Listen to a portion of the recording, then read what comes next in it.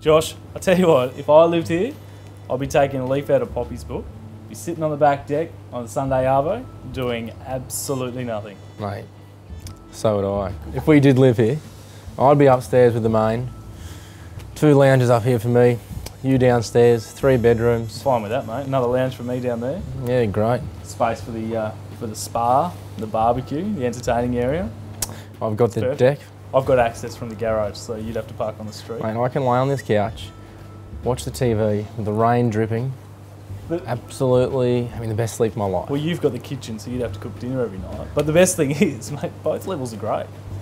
You know, you've got space downstairs. Mum and Dad can live upstairs. They've got all the entertaining space they need. Still low maintenance. Kids can come and go. But if you had no kids, you could still pretty much live up here. Downstairs is just bonus. Exactly right for the visitors that come. And yeah, perfect.